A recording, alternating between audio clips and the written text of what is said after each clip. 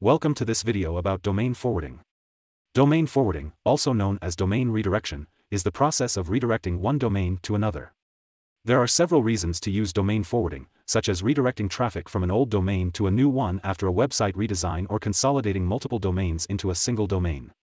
Domain forwarding sets up a redirect at the domain level. When someone types in or clicks on a link with the old domain, they are automatically redirected to the new domain.